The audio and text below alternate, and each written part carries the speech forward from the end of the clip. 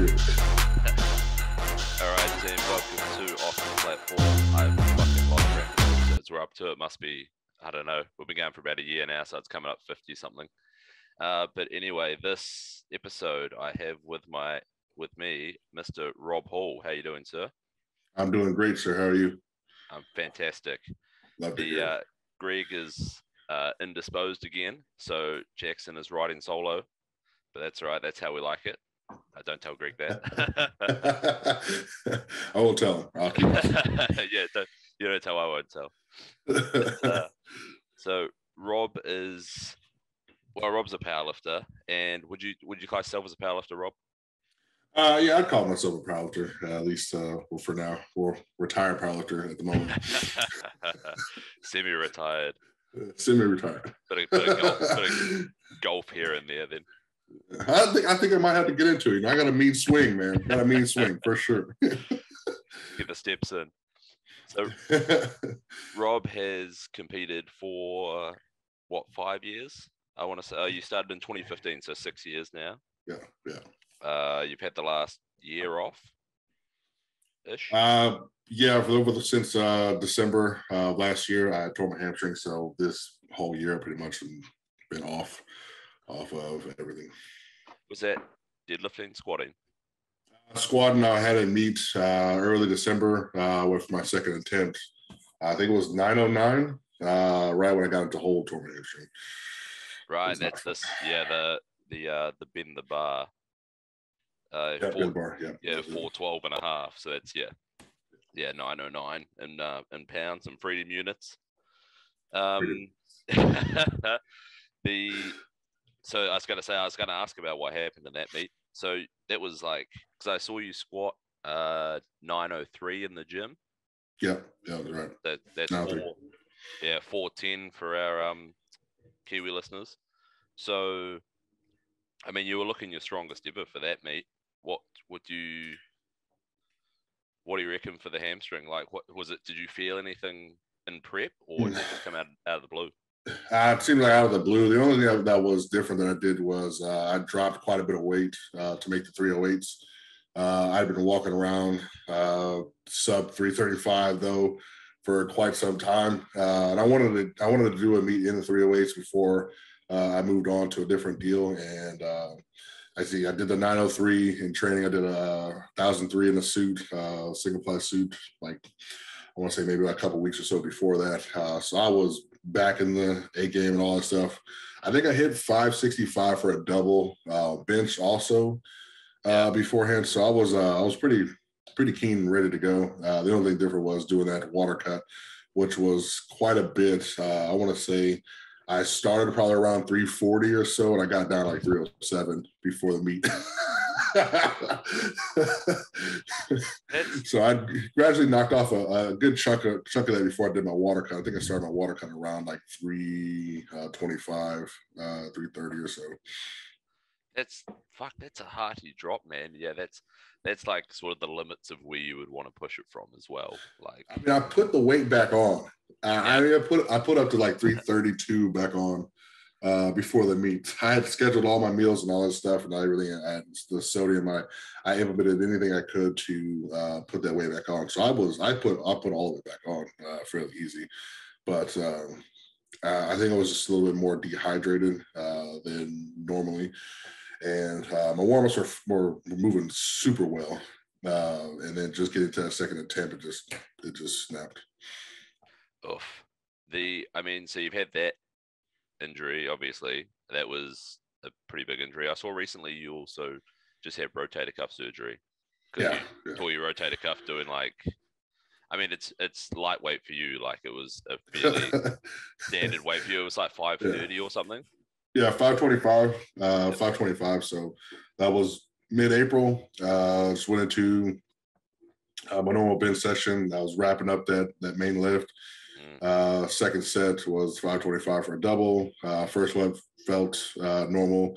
Second rep was fine. It flew off, and then midway up, that snapped, and it just immediately just came back down. I wasn't exactly sure what happened. I thought I just misgrooved it.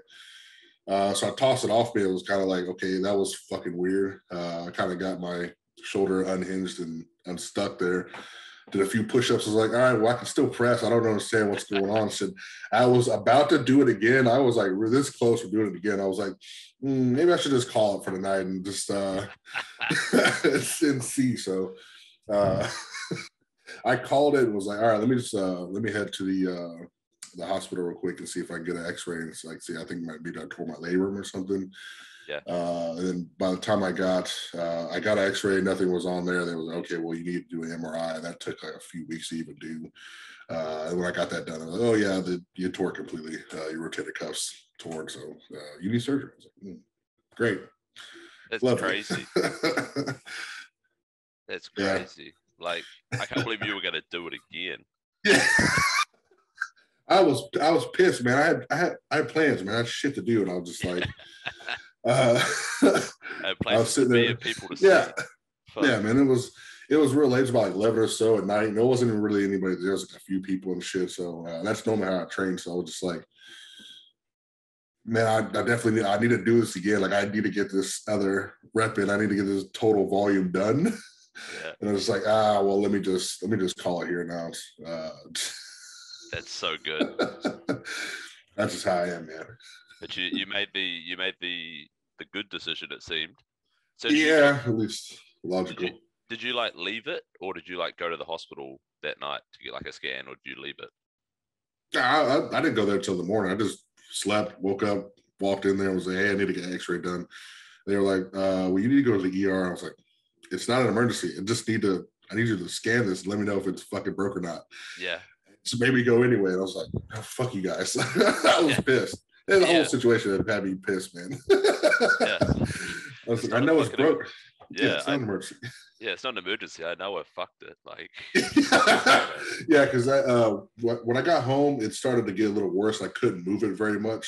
Like, it had been stuck to my side pretty much all night. And I was able to kind of just rotate it enough to where I could like pick it up and then bring it overhead and stuff like that. I was like, well, that's super weird. I was like, I can still move it, so I don't think it's that bad, but it was that bad. So yeah. So it's got. But you were still pissed, obviously. So you're like still like angry at it. You're not like taking in the situation. That's what I was saying. I was like, man, it's just still had all this adrenaline going. Yeah. And then when I got to the initial hospital, first they was like, well, if it is your rotator cuff, you want to try to keep moving it so it doesn't get like solidified in there and stuff. So I was like, all right. So I just kept fucking moving around. So I didn't think I had torn my rotator cuff that bad until I saw the MRI, and it was completely gone. Like, oh. It was supposed to be there, and it wasn't. Yeah, it was just a big gap, and it was huge. It was like this big gap. He was like, yeah, you see that thing there? I was like, yeah, there's nothing there, is there? Like, yeah, no, it's gone, man. I was like, all right, cool, lovely, appreciate it. Thanks. What's next? That's a big issue that they had for a while, I think, from like just previous stuff I've read, that when they first started treating like rotator cuff injuries and stuff, and like they would get people to just hold it still, like in a sling for ages before they got the surgery and stuff, and then everyone just gets frozen shoulder. Yeah. And you're worse off than you were like initially. Yeah. That's what he told me. So that it took I didn't get the surgery done until May 25th. It happened April 19th. So it'd been that whole entire fucking time. I was pissed, man. I was pissed. From the MRI time frame to the surgery schedule time frame, I was just so pissed at it. You didn't want to talk to me. I was so upset. That whole situation. So they was like, yeah, you don't want to do too much with it and stuff like that. So I kind of still worked out a little bit. I was doing a lot for a minute till I got the MRI results. It was like, oh, well, maybe I shouldn't be doing some of this stuff. It didn't stop my muscles from working. It just stopped me from doing certain things. So I just kept trying to move it and keep it moved so that way it didn't get fucking frozen. So turned out fine, I suppose. And here we are. Are you back pressing at all?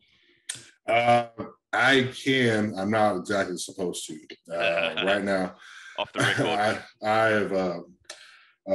I've been a little bit more ahead of schedule than their normal recovery schedule would go. I could press at least 135 if I wanted to. I can do a lot more than I should with the shoulder, but I'm choosing not to. So right now, currently, I'm just doing like 5-pound dumbbells, unilateral pressing and stuff, and mostly banded stuff. But Nice. I could if I wanted to, but I'm not. Yeah.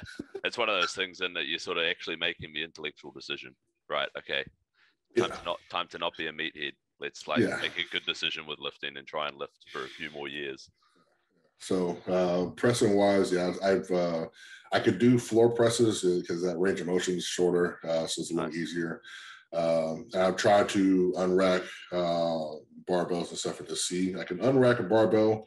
I can bring it down at least almost about a few inches from the chest, and I can press it okay. But the stability on forward is just it's not there specifically just yet.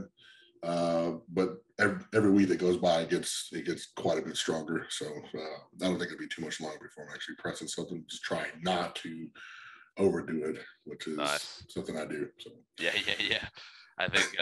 I think we're all sort of in that boat. I think that comes part of the course with being like a half decent powerlifter. You got to have that wee bit of crazy, couple of screws loose, you know. Exactly. So got me this. So got me in this predicament in the first place. You know. Well, I mean, when you think like when I have this discussion with like normal people, and they're like, "What do you mean you hold like for us it's like 200 kilos or whatever, but say like 500 pounds? Like, what do you mean you're holding 500 pounds over your face? Like, that's fucking retarded. Why are you doing that?" And I'm like, I don't know. Don't know. There's a thrill in that, man. It's a thrill. It's like riding a roller coaster, man. You get that little excitement, that little that feel, that pit in the bottom of your stomach and shit. This is exciting. Yeah. Maybe this is the day, and then for you, it was the day. That was it. Yeah, and I've had it wasn't the surgery went pretty well, right? The injury in of itself wasn't it wasn't exactly painful. It didn't like bother me. The knee injury, that's the one was like the surgery of itself was just like the that was terrible. This one wasn't so bad, but the injury itself, like, it didn't bother me. I tossed the weight off. I was like, all right, well, what the fuck was that?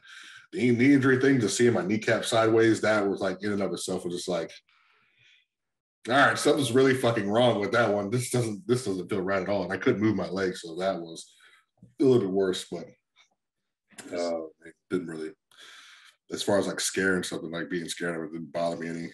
Once I got that healed, I went straight back to that mono lift that happened in like a mental thing. Like I had to squat in that mono lift every time I squatted.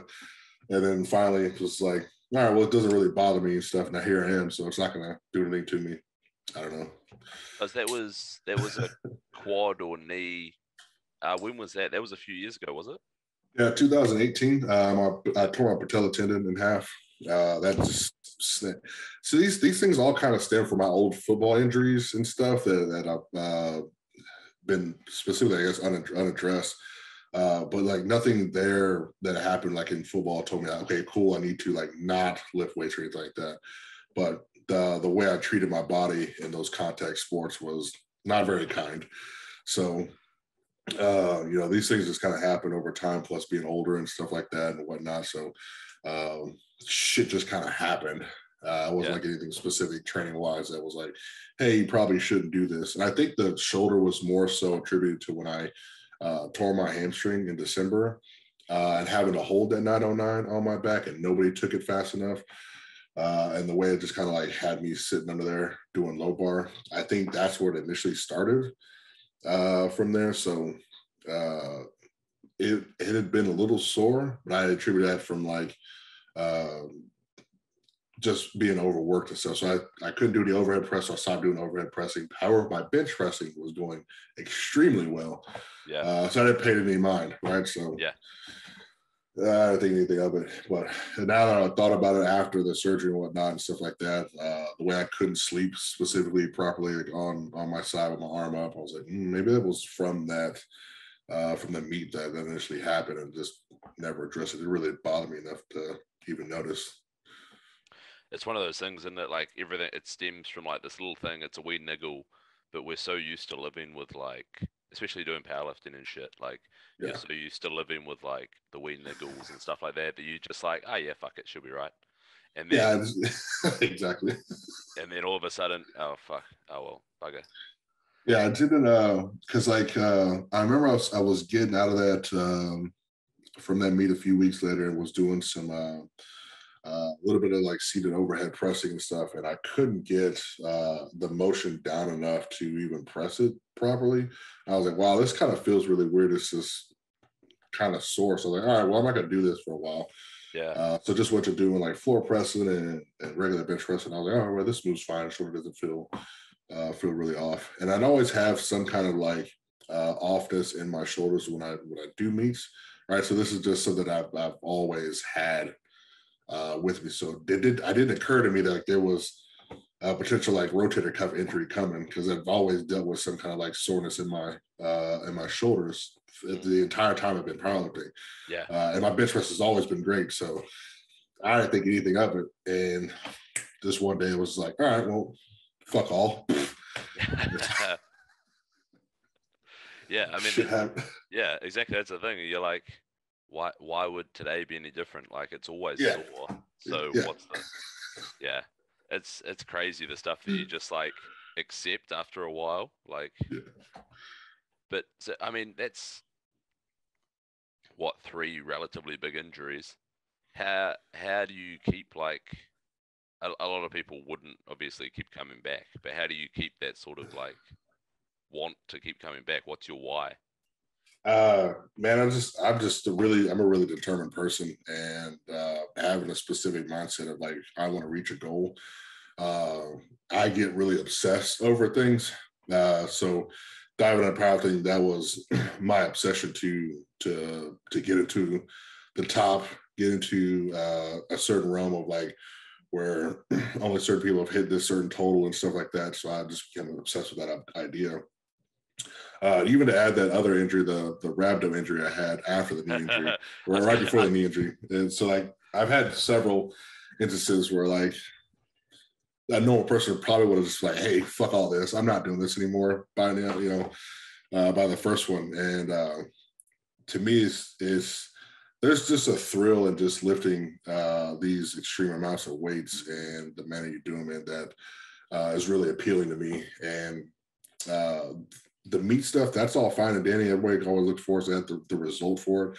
I look forward to the agony of every week that comes with it, right? So the build up, the anticipation of what's happening, getting into that moment, that those small moments that I have of squat 1,000, benching 550, some right. Those things are just exciting to me. They're like those small endorphins that get released every time I do this.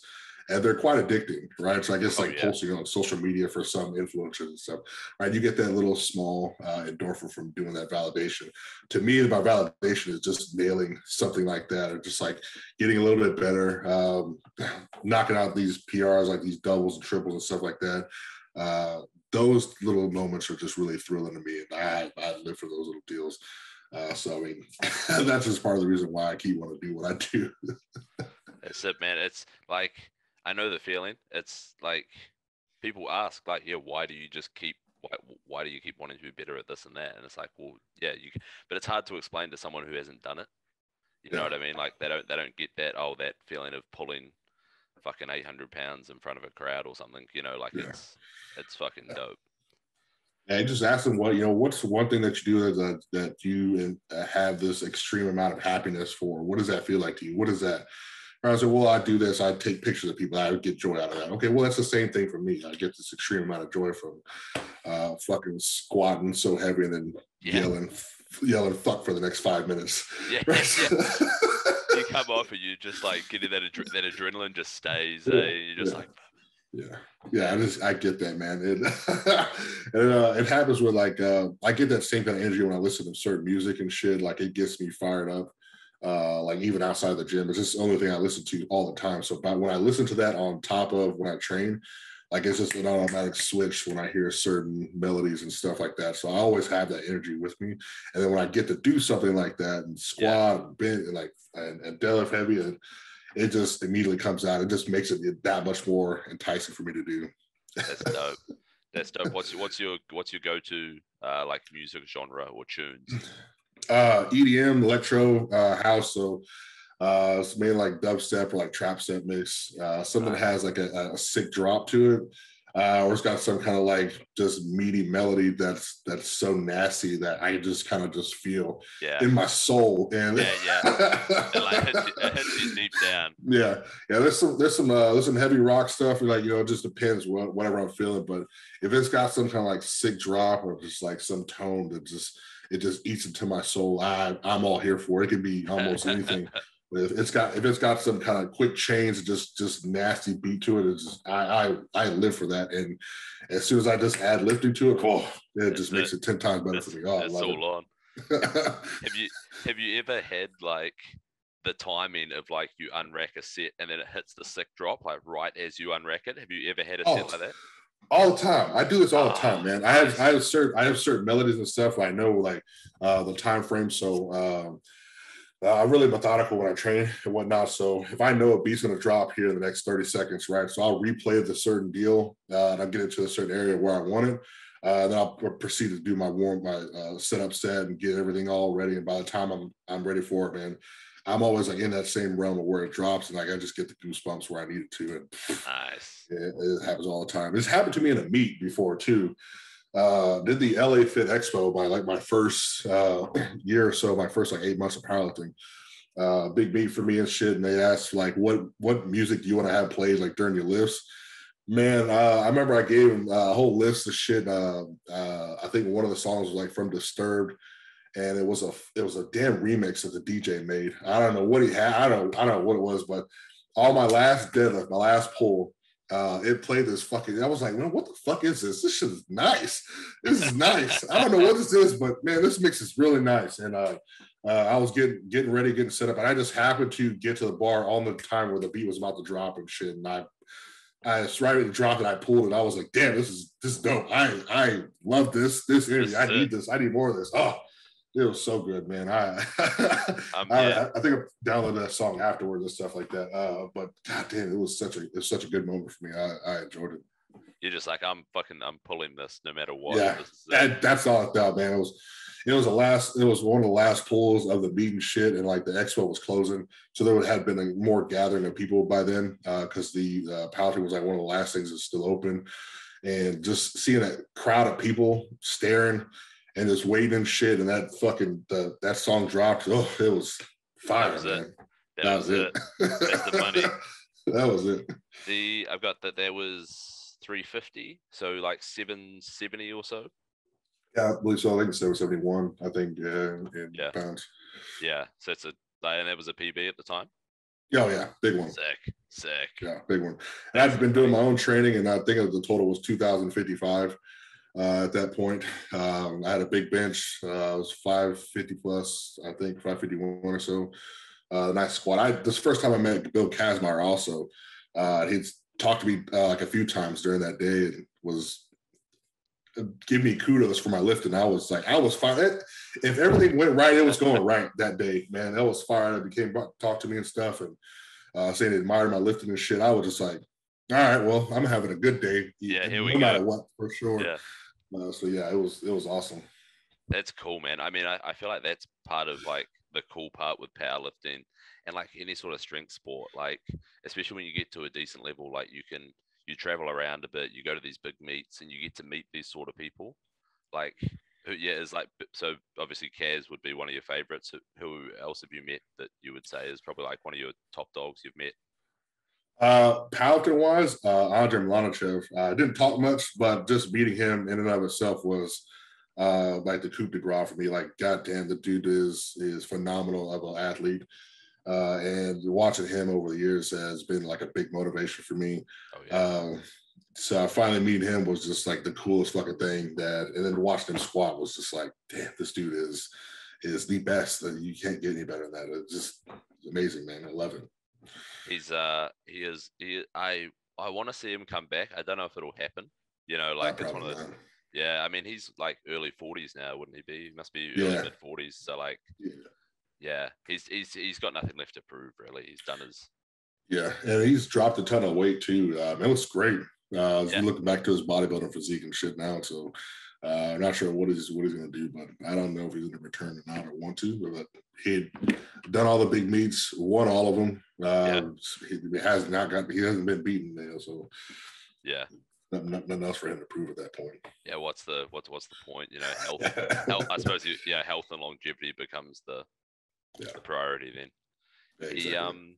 I saw some pictures of him when he was like early 20s, when he was doing like bodybuilding.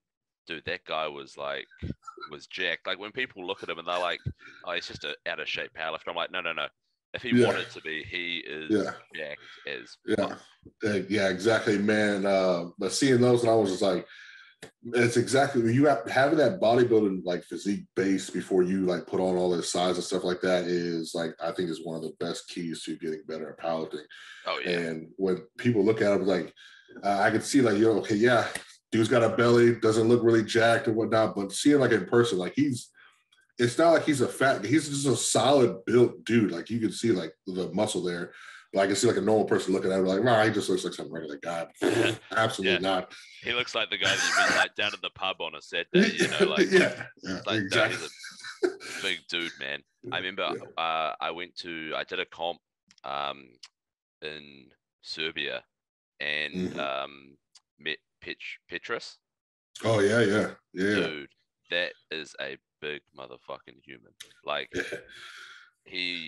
those guys are just like people don't get it. They don't. You see the photos and you're like, oh yeah, he's just a big dude. But like this guy was 170 and only like a couple inches taller than me. Yeah. So he's best part of 400 pounds, and I'm like, Jesus Christ. Yeah, watching him, a big dog, I could just tell he was a large human. The way he'd walk and he'd almost be dwarfing the squat rack and stuff. I'm like, God damn, this dude is so large of a human. I don't see very many big 400-pound plus people. Like Julius Maddox is one. Oh yeah. Meeting him in person was pretty cool. For the first time I saw him like early on in my years, and then re-met him again. Whatnot, seeing him at the Arnold and then at my meet, right, 400 plus pounds. It's slightly difficult for me to make me feel like I'm a small guy, and like this is one of the dudes that like, damn, he doesn't make me feel very big at all. This is it. This is what it feels like. All right, I'm in the right room where I'm not the biggest. Yeah, and it's like usually when I go in the room I am, and I'm just like, and I run into him, and I was like, all right, so now I know what that feels like. All right, cool. Cool. Gotta get bigger. Right. Gotta get bigger. Yeah. There's still some work to do. Yeah. And I was like 340 then too, and I was feeling wide as shit. And then I ran into him, and I was just like, so here's me, and then here's extra of Julius, and I was like, wow. All right. Wow. It's decent for an ego check. Eh? Yeah. I was like, damn, I need to get bigger. Man. I got to put on another 30 pounds, man. At least another 30. Let's go. I see videos of him and TD Smash, Thomas Davis, on Instagram doing like going to breakfast and stuff, and they've got like 5 breakfasts each, and I'm like, God damn, that's what it is. I've been around them. I think it was the Boss of Bosses 5, I believe, and then after weigh-ins and stuff, hitting up breakfast and shit and seeing them there. Just this table stacked full of food and stuff like that. I'm like, yeah, that sounds about right. That's about right. Yeah. The waitress comes over and is like, are you waiting for anyone else? Or like, no, we got this. We handled this. Yeah. Do you know who I am? Like, come on. TDB could throw down some food too. And I'm like, man, I don't know how you do it, but you got to. That's I can see, that energy expenditure at that size. I know I eat a good amount at mine, but having an extra 100 pounds on there, I could imagine, man, the appetite they must have. Just to live, like, just sitting there, they're burning calories, and it's just like, that's crazy. Yeah, man, it's just wild, but you need it. What is your? Because I mean, I did a bit of travel through the States as well, and the breakfast places there are like second to none. What's your go-to breakfast? I like Kirby Lane, and I think anything that has pancakes, good pancakes for. I usually prefer like hole in the wall, like mom and pop's places, where I get some good pancakes. Like Kirby Lane's like not too big, but it's like a nice small one. But stacks of pancakes are like my go-to, and I usually try to get something that has the most protein packed into it. So if it's like an omelet stacked with like, brisket or steak or whatever. Nice. And then I skip the vegetables. So if they got them, it's in there. But that and like a big stack of pancakes are usually my favorite breakfast for sure. Nice, man. I mean, that was one of the things when we were traveling. Like, you'd go somewhere for breakfast, and you'd be like, "Yeah, I'll get a few pancakes." And they're like, "How many do you want?" And you're like, "I don't know, like 4 or 5 or whatever." And it's like, but that's a big 4 or 5 pancakes. Yeah. Like that's not like pancakes here in New Zealand are like this thick. Yeah. Whereas like the America ones, it's like this. And I was like, damn, all right, well, I've laid down the gauntlet now. I can't not, like. Yeah, there was we're in a Boss Barbell Club around the way. There's a mom and pop shop that had pancakes and waffles, and they were good size. So I was like, yeah, let me get like 3 or 4 for those. I think it should be all right. It came out, it was just like plate size, and I was like, all right, cool. This will be a nice start for the day. Yeah, they were amazing too. And I think I got some like cobbler thing they told me to get too. Nice. And I don't normally eat my desserts early in my recomps and whatnot, but it was, you have to try it. It's amazing. I was like, fine, whatever. It's like something they have like that runs out really fast, like a coffee. I think it was a coffee cake. That's what it was. It was a coffee cake. Nice. And I normally don't have sweets really early, like save them for like later in the midday to the afternoon before I go to bed. But this coffee cake was so amazing. Yeah, it was so good. I would go back to Cali just for that coffee cake. It was so good. Oh, yeah, that's not bad. Amazing. Yeah, that's not bad. Loved it. Fucking loved it. I mean, actually, at the moment, would you even be allowed into California? Are they doing like interstate travel or no?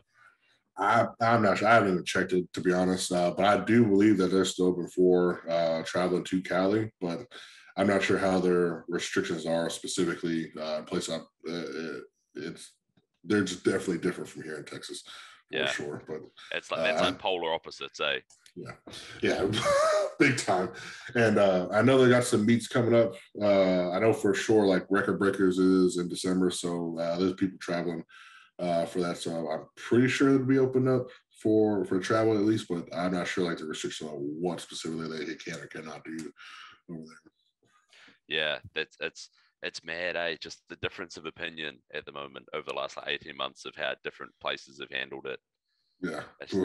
Who's right, who's wrong, who the fuck knows? We're all along for the ride, Yeah, just slightly irritating, man. The lack of human connection over the past almost couple years has been really shitty.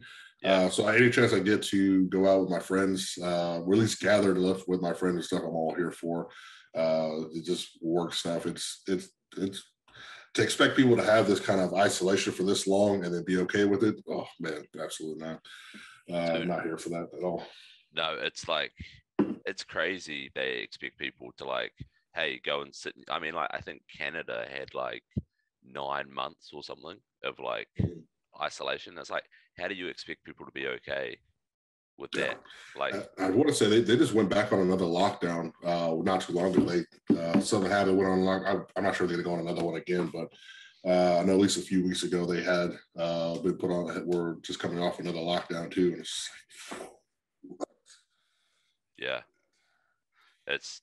it's crazy, man. I mean, we just went into another lockdown like a couple of weeks ago. I mean, I'm hoping it's only going to be like a couple of weeks, but still, like, it gets pretty fucking old pretty quick. Yeah, man. Yeah, I got over it. That one time was enough. I'm over this shit, man. I can't stand it. I don't like it. Not here for it. I feel like I socialize with a lot of people as it is, but the very minimal socialization I do get, like, and that having that just disappear completely. Oh, it was fucking awful. That's dude. it. Yeah. I mean, speaking of that, like, big social powerlifting stuff.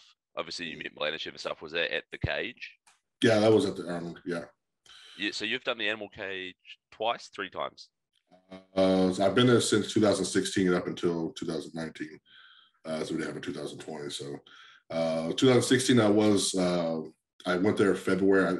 I took the spot for somebody. He ended up getting hurt, and just kind of random. They hit me up. Eric Schwartz hit me up and was just like, "Hey, we got a spot open. We saw that you want to be in an animal cage. Would you like to jump in it? And I was like, well, fuck yeah. I said yes before I even figured I could even go there.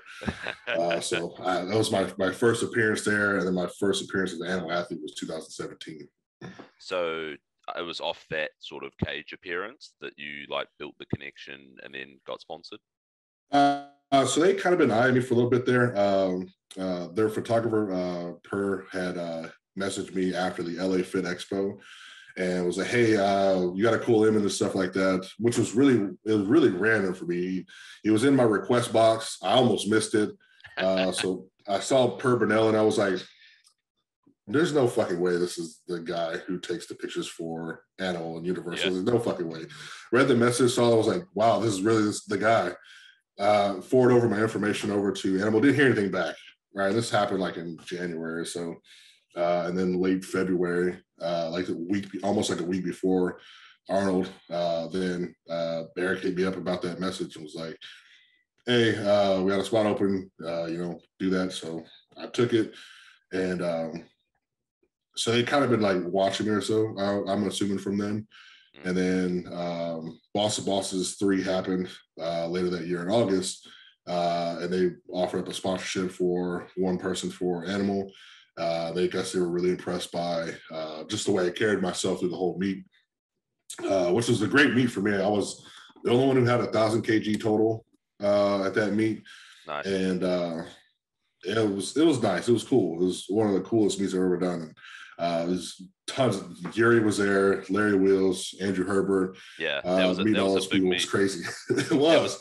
That was a big meet, dog. I remember that. I remember watching that, and yeah, that was crazy because it was your first 1,000 kilo total. Yeah.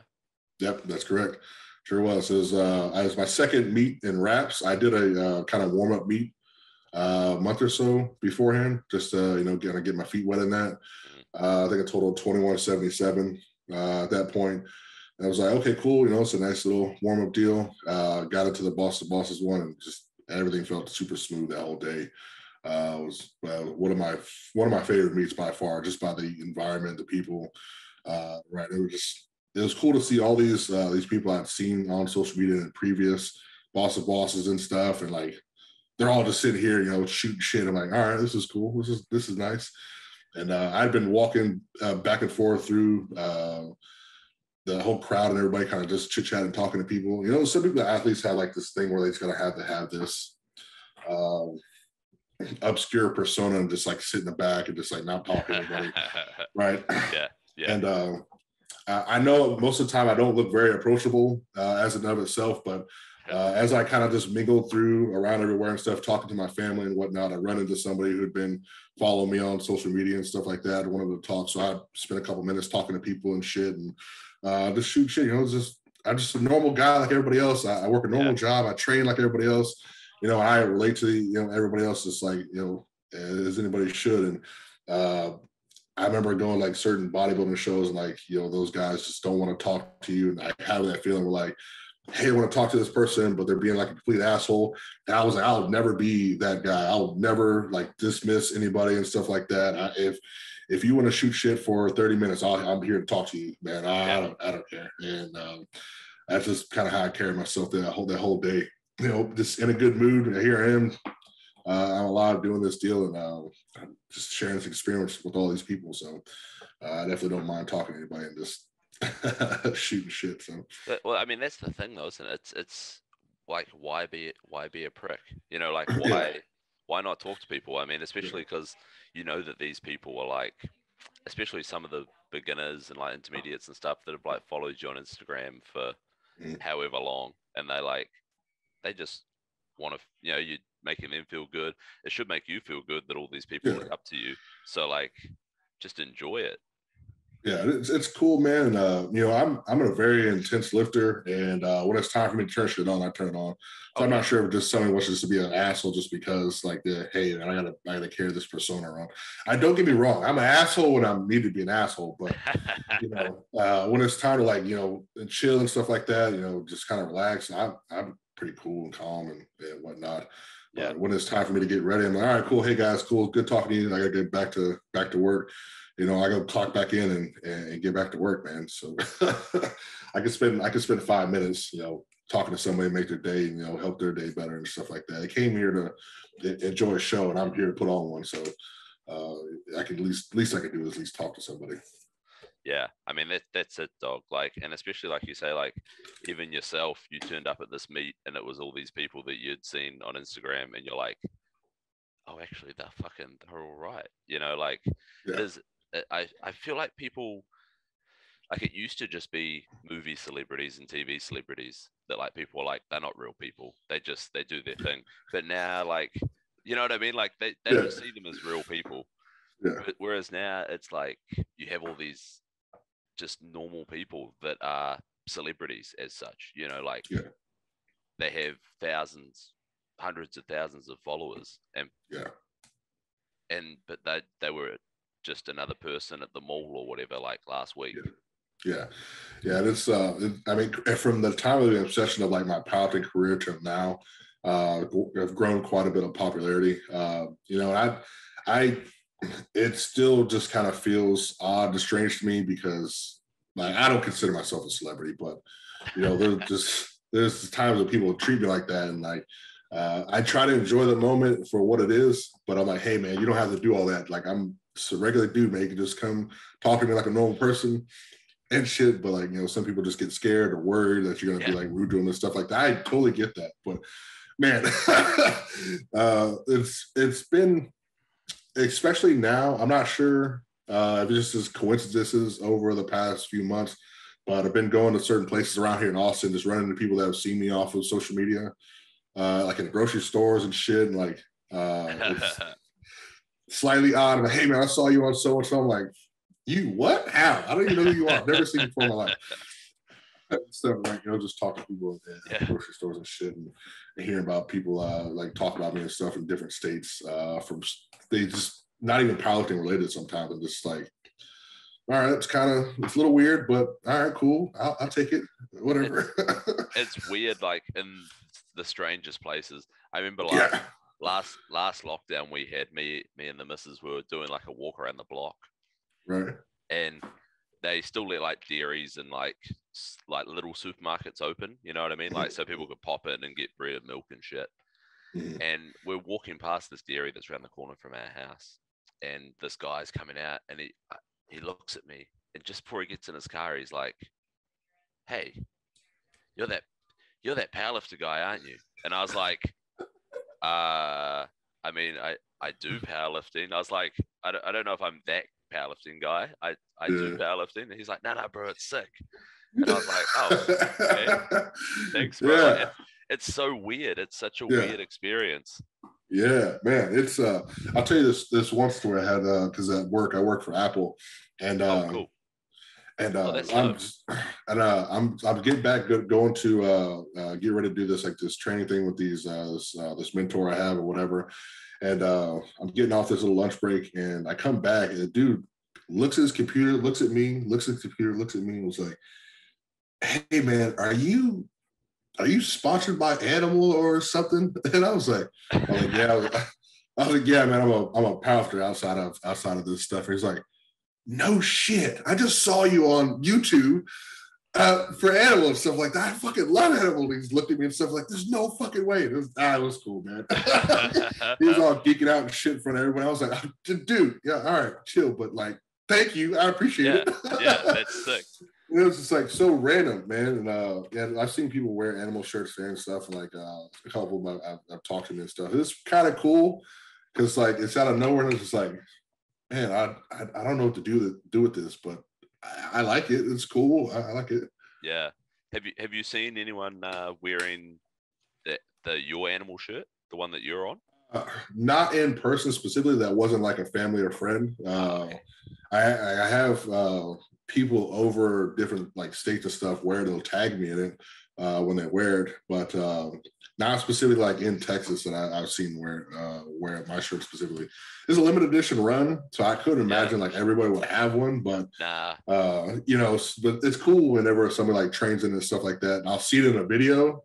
And even if they don't tag, I'll randomly like see it like this because Instagram's algorithm. I'll see it pop up. I'm like, oh, cool. Hey, this is my shirt. Yeah, that's it. It's pretty dope. That's it. I mean, it was a sick shirt. It didn't make it here to New Zealand. I was pissed. Like, And I wish I had done another run, but like they did this limited release things, and fuck. I mean, That's cool. Yeah, I was gonna say that's part of the thing with Animal is that they do like that. Their marketing is fantastic. Like they do a lot of like limited release stuff. You only get it if you go to like certain events. Like if you go to the Arnold's, they'll only sell it at the Arnold's. So it does reward people who like are on top of it, you know, which is cool. It's cool. And I do like the last few Arnold's after like their cage releases, they'll put them online. Whatever restocks they get, like at least last couple ones, they've done a restock of the cage apparel for people who've missed it, small limited restock runs and stuff like that, and have been posting them online. I thought that was pretty cool of them to do because I know not everybody can make it, and you know, getting one of those cool Animal shirts from the cage specifically is definitely one of those things you want to like put in your roster. But I saw last couple ones they put them online, which I thought was pretty cool. That's sick. And they give you guys, like all the athletes and stuff, personalized ones, hey? I'm not sure if all of them have gotten one. I know there's a handful of athletes that have had their own personal ones. This is like a parameter, certain like something like cool or like something that has been like recognized that you've done. They put you on a shirt. All right, so if like you're a new guy, you haven't really like been with them too long, I can just throw you on a shirt. But being with them for a little while, being who they represent as a brand, right? It ends up, you get one. So not everybody's gotten one. There's been one Animal, but they have a select few that do, and I find it as a high honor for sure. Get put on one. It's definitely a surreal moment. Going that process, talking like, hey, we're gonna do this deal and have you on. I was like, fuck, all right. Wow. My only goal initially when I started powerlifting, was to make it to the cage. This was like a little bit even before powerlifting. It's like when I was doing my bodybuilding stuff, would just make it to the cage just to be in the cage. I just wanted to be in the cage. It's not like I wanted to be part of Animal specifically, which would have been great. My only small goal was just to make it to the cage to do something cool. Yeah. All right, that was the only thing I was like, this is when I was bodybuilding and stuff like that. I was like, I just want to be in that environment. I want to feel that. And then just shit started unfolding. I fell into powerlifting. I started doing these meets. I started meeting these people. And next thing you know, within a year of doing the powerlifting, I was in the cage. And I was like, wow, this just happened. This is ridiculous. Yeah. Yeah, it was the coolest shit, man. It was something else. I'll never forget that whole entire like inception, like me just training really fucking hard. I did powerlifting by accident, had so much fun with it, did another meet, then did another meet, and then did another meet, and just kept doing that for like 8 months. I did like 6 meets or so in like 8 months. I would say that was like 6 meets. I did a lot. And I'm just like, man, this is so fun. And I ran into BJ Whitehead, one of my early meets, and was like, hey man, do they have like a thing? How do I get to the cage? Like there's something I can do. Like they have like extra spots or something like that. So they're more specific about like they have a specific schedule. Like they pick certain things out. I was like, oh, okay, cool. So I got it. I'll just try to plan on going next year just to watch, at least try to make it out there. And then a week before the Arnold happened, they hit me up and was like, hey, we got a spot open. You want to take it? I was like, oh, fuck yeah. Yeah, I'll take it. I was at work too, and I got that message, and I was just like, I immediately said, fuck yeah, I'll go. Immediately. Yeah. Man, there I was, heading up there to the animal cage. That's it. That's all she wrote. Yeah, man. It's actually what I wanted to do, and I just came off of doing all these meets. I needed a big ass break. My body was completely shot. It was just no more. I was like, I need to stop lifting strength when I go back to doing bodybuilding stuff. And I was like, well, I can probably deadlift right now. I was like, well, what can you do? I was like, well, I could probably, I was like, I can deadlift until like I pass out. And he was like, well, he was like, all right, well, what do you want to do? I was like, well, I'll just do like 500 till I pass out or something like that. And he was like, all right, cool. So like my event was called Rob Hall Pulls Balls Out was my event. And I was like, all right, that's a title for a deal. So and this was before like I knew like how like the specific work, and you get like an hour block frame to this song. So it took me like 3 or 4 minutes to warm up. Right. I didn't time any of this right. It wasn't until the next year I got better at, learning this deal. So my entire hour block frame to do this thing, my event lasted maybe like 5-7 minutes instead of an hour.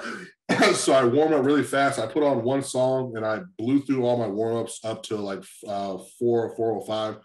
And I had taken like at least 3.5, maybe 4 scoops of pre-workout. Right. I was so amped up, and I was like, hey, I'm ready to go. They looked at me, was like, right now? I was like, yeah, man, I'm good. I'm warmed up. I'm ready to go. I've been, ready to watch. Man, I was just fired up and amped. And I was like, all right, we'll play this song and we'll get started. We'll go. So I just fucking started yanking on that damn thing until I couldn't pull it anymore. So how many reps of 500 did you do that year? I want to say I ended on like 20 or 21 or so. Yeah, I just was trying to knock them all out. Yeah. I figured the faster I pull, I wanted to go to 30. I was like, the faster I pull them, it would probably be a lot better. But I probably should have thought about it a lot more. But like I was flying on the plane up there, and was like, well, if I pull them really fast, I could probably get to 30 before anything bad happens to me. So I was, that was my logic. I was like, all right, well, I think this will work. So we'll try it and see. So got a little better at planning later on in my cage appearances. That one was just like, yeah. Fuck it. That's sound logic, man. Like that makes sense in your head. And like you say, like you had like 5 minutes to think about it. Like you'd warmed up and you're just like, fuck it. All right, let's go. Yeah. Let's go. I was trying to think of like, you do the 225 bench press challenge, right? The faster you press them, the more reps you can get out of that deal. So in my head, I was like, this should be about the same. It'd be about the same. Let's do it like that. Yeah, the same logic applies. Fuck it. Of course it does. That's not. I figured that this will work. Yeah. So what did they do for the other 53 minutes? They just sort of like played EDM.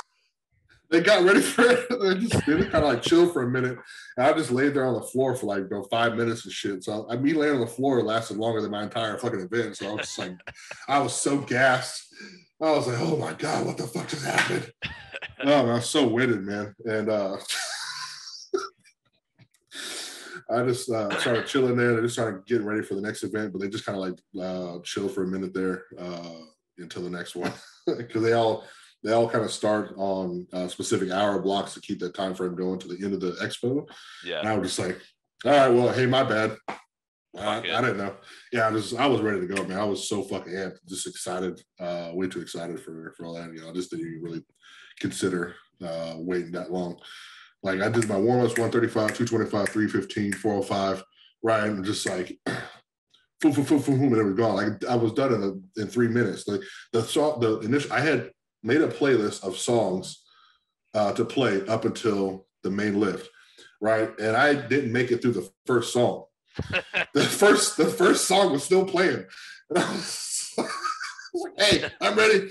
I went over to Higa and was like, "Hey, bro, I'm ready to go." And talked to the DJ. I was like, "Yeah, I'm ready, bro. Let's get this guy. Let's go."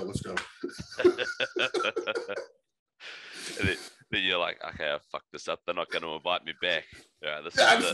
They thought they liked it. They enjoyed it, right? Because I gave so much effort into that whole deal, right? So. You can see like the passion and like the determination I had to do the lift for. So I that in of itself was enough to be like, all right, cool, man. He's a solid guy, right? That's dope. Nice. And then that was 2016, 2017. Yeah, that was 2016. 2017, you did the 2,005 pound total. Yeah. Yes. So 2,005 pounds for our un-American listeners is about 910. That sounds about right? Yeah. Sounds about right. Yeah. So you total that in 33 seconds. 33 seconds, yeah. That's like, dude, that is fucking ludicrous. Like, there are people at home hating you right now. I know, man. I had so there was a little group of pilots like that I worked out with, stuff like in every New Year's like thing, they get together and they do this 90-second total thing where they have a little fun and do a total in 90 seconds. I usually don't participate because I have some kind of like event coming on, right? Yeah. So right before that year, I did my training day and just did my training lifts for the week in that little 90-second total thing, you know, so I could be a part of the little group of everybody, right? So yeah, I never really like try to like see what I could do for it because I was getting ready for this was coming off of the Boss of Bosses meet going into this Corpus Christi Classic 2017. I had broke the USPA American record total there. So I knew I could do these lifts fairly easy because they're basically all my warm-up lifts, right? So like they're all warm-up stuff for me, like, you know, openers. It should be a piece of cake. I remember getting on the plane and was like, I was just going to do 2K. But Chad Wesley Smith had done 2K and a little bit of, I want to say it was like 40 or so, 40 seconds. It was quick. It was still quick. And I was thinking to myself, was like, well, I've got 90 seconds. I should at least do 5 more pounds more than somebody else who's done. I don't want to tie anybody. I want to do more. Yeah. So like I can at least handle 5 more pounds. No big deal. So I'm getting there and flying on the plane and get up to the expo. And I believe my deal was on Friday. So I'm sitting there looking at all the weights and stuff they have there. It's not like they have a lot of 45s. They got 100s, 45s. So I pull out my little notepad, start calculating all the weight that was there. I was like, okay, we got this many 45s. I got this many 100s. I need like the 100s on the deadlift. That's easier. The 45s on the bench and the squat. That makes that easier. I just kind of calculated everything that needed to be out there and then just kind of started warming up. And I was like, all right, well, I got an hour to do this. Let me drag out my warm-ups very methodically. And then about 10 minutes or so before my hour was up, I was like, hey, cool. This is my last warm-ups and stuff like that. I'm going to get ready to knock this out here next few minutes. So everything was just running super smooth. Right. I was just like, all right, this is going to be really cool. And while I was warming up, I was like, I was supposed to do it in 90 seconds. Right. That was my time frame. And in my head, I was like, just do it as fast as you can, you know, run through it, man. You know, just whatever. No big deal. Just fucking run through it, man. Do what you do. So Dan Bell was there and shit, and he back squatted me for a squat. I always like watching Dan Bell lift in the cage. He's one of my favorites for sure. Oh, yeah. And I unracked that squat and fucking nailed it, racked it, moved over to the bench. And I told Jay Neer, I was like, as soon as I get my hands on the bar, just lift it up. And we're just going to roll with it. So I got there, laid down. As soon as I put my hands on it, we unracked it, boom, put it back up, took my belt off, got to the deadlift. And like, I had so much extra time. Like for me, it was just like moving really slow. And I was like, wow, I've got all this time to do. I literally have a whole entire almost minute full of time to do it. I'm already on deadlifts. So I chalk my hands up, right, to get up there, do my little warm-up deal, and pull it and just hold it for a second and then drop. I technically could have either did it faster or more weight. And I'm just thinking in my head when I finished, I was like, damn, I ran through that really fucking fast. And then when they told me the time for it, I was like, all right, that was pretty cool. All right, not bad.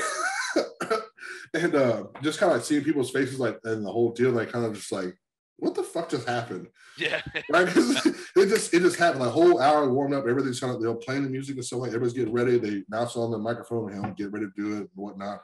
And then I just do it like that, and it was already done. Yeah. And everyone's like, damn, what the fuck just happened? And it just talked about it the entire weekend and stuff like that. I was like, damn, it feels really good to do. I was finally able to do like the one cool thing I wanted to do at the animal camp. I did a cool fucking thing. And I hit my goal, man. My goal from like years ago was to do something cool in the animal cage. And there it was. And I fucking did it. And I was just super excited the entire weekend. Well, yeah, fucking A. Man. Fucking A. I mean,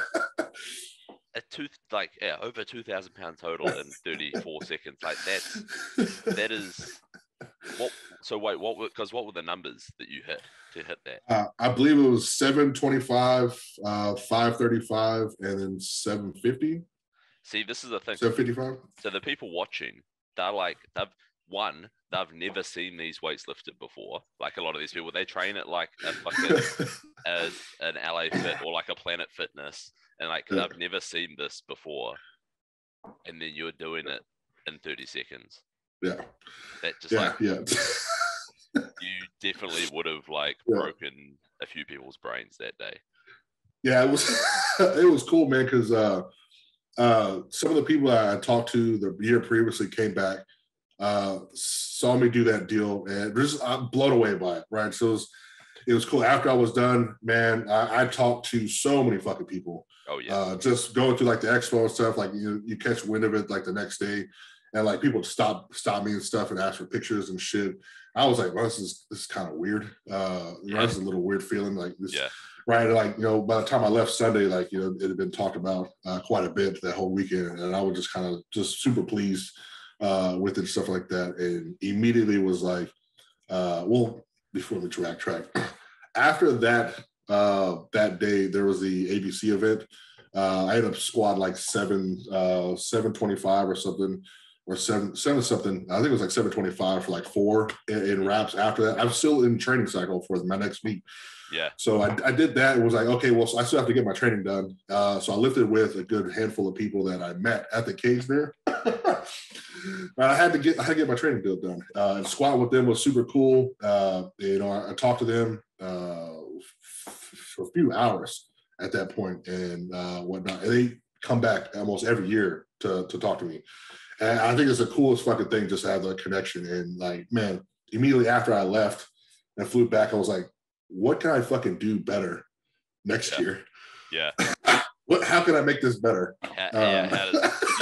Like you thought that was like the pinnacle, like you say, that's like the pinnacle of your animal cage career. Yeah, and I was just like, man, loved it. And it was like, well, how can I make this better? What can I do to up the ante? Yeah. I thought about doing that 2K total again, but doing like 2100 or trying to do it backwards, go through it forward and then go through it backward. Right? They do it both ways. Yeah, right. So that had been crossed my mind, right? So that I got a whole entire almost year to think about this whole fucking thing. And then the Garrett Fear had suggested a deadlift face off, whatnot, and Steve Johnson happened to be the guy. Oh yeah. So I was like, well, how can I make this? But I didn't know how it was going to be the extent of what it was, but I wanted to do a versus with somebody at the cage. I think those are always great to do. Yeah, 100%. They're like the exciting bit, like that everyone wants to watch because it's like, it's that human primal shit. It's like this person versus this person, who's better. It's like watching like MMA, boxing, etc. Like, I feel like that's one of the things that powerlifting misses is that quite often and I love doing like challenges and stuff and going against people. And it's one of those things I did for quite a bit was like calling people out or like challenging to a meet to do. And one of my favorites to watch in the cage was like Higa Monster versus Pete Diesel and I seeing their face off and stuff like that. I was like, I want that feeling because like it was just an electrifying moment to watch. Back to back, they did it twice, and like I was like, okay, cool. This thing should be pretty awesome with Steve. And we had it was really heated. And it was like a playful thing we agreed upon at the start, but like the weeks leading up to it, it just got more heated and heated. Up until people on Instagram thought you guys like hated each other. Man, they were ready for us to like fight for real though. Yeah, like there was gonna be no deadlifting. You guys were just gonna punch each other over the bar, like smacking them with a 45 or something. It was getting intense, man, because like he's a competitive guy, and just having that kind of nature, like two dudes like that, they're in the same kind of realm and stuff. And man, getting those weeks before, even days before, it had me infuriated. Oh yeah, going against Steve, I was just livid having a delve against this guy, and the amount of people that were dismissing my talent in of itself was pissing me off to the max. Oh yeah, and my entire plane ride up there, I was just heated the whole fucking time. I mean, so this is 2018. So this is, I mean, Steve had pulled Had he pulled 900 pounds then? Yeah, he pulled over 900 then. Yeah, he just pulled over like 900 pounds. Everyone's like, this guy's one of the best deadlifters on the planet. Like, yeah, he was the best American deadlifter at the time. Yeah, Rob's like this. Rob's a fucking idiot. Like, why is he doing this? This is ridiculous. You gotta, to be the man, you gotta beat the man. And the guy who had the best fucking deadlift had to be like, okay, this dude's got the heaviest deadlift. He's got the best deadlift. This dude can deadlift. So why would I not do that? Why would I not challenge the guy who's got the best deadlift right now? Oh yeah. Right. So it had to happen. It had to happen. So this is, I mean, this is in my opinion, this is like one of those fanboy moments. This is one of the like pinnacle moments of recent strength sports. Like that was all people talked about all 2018. Yeah. So it was in March. Yeah, it was in March. So and it got publicized. I feel like that was like the main animal cage event that year as well. Yeah, it was definitely one of them. Milanichev, to me, Milanichev was iconic. He don't go off his training regimen, and he did just for that deal. And watching him squat, like it's like painting a fucking picture. It was just the most beautiful thing. And he did. So to me, it was super impressive, man. It was just Dan Green. I believe he pulled 900 beltless. Oh, that's right. There too. So there was a lot of cool shit that happened that weekend, man. I remember when Dan put that video up of him pulling that 900 beltless, and people were like, his background, it doesn't count. Use his straps, doesn't count. Like, he can't deadlift. And I'm like, dude, are you fucking serious? He just pulled 900 pounds. Like, and off the injuries he had coming off of that, and then doing that on it was so impressive. Yeah, and I was flying when that happened. I had this weird hiccup. I missed my initial flight, just like by a couple minutes. Had to get on a waiting flight. I finally get up there. So I would have been flying while he was doing that, and like, oh my god, it was just the most awful fucking experience getting out there. But watching him do it like on the small screen was dope. Yeah, it was dope. But man, I wanted to be there. But man, I finally got in super late that night, and I was the whole event just had me. Everything was just pissing me off to the max. I think I got in probably a little after 11, almost midnight, and had to recomp and try to eat and drink and stuff. And I had to go to a little small grocery store and buy almost $50 worth of fucking snacks and liquids. And fuck, it was terrible. But I woke up, did a couple interviews and shit, and I was ready to go. The calmest I'd ever been. I went to bed pissed, woke up calm. So you knew it was gonna be. You knew it was going to be a show. 100%. That was it. I'll never forget that, because I ran into somebody from BSN, this lady who was doing that deal, missed her flight too. I had to get on a waiting flight, and has been fate. These two people that were supposed to board from Japan never made it on the flight. So I'm sitting there waiting to get checked in. I was like, I need to get on this flight. I have to get there now. I don't want to miss this fucking event. And then these two random people didn't get checked in and whatnot. So me and this lady got on this deal, right? And the whole situation pissed me off. But I had finally got on the right flight. Been up all day, and was like, all right, I'm still pissed. I get there, I land, finally get to the hotel, get all my snacks. I eat so fucking much, and it was finally just like, all right, bedtime. I'm good. Went to bed, woke up, was going to choose violence. I chose violence immediately, but I was so calm about it. Did my interviews and shit like that, went down there and was just like, all right, let's go. It was the day. So 600 pounds, as many reps as you can, 1-for-1 with Steve. So you guys, obviously you get these hour time slots, yeah? Yeah.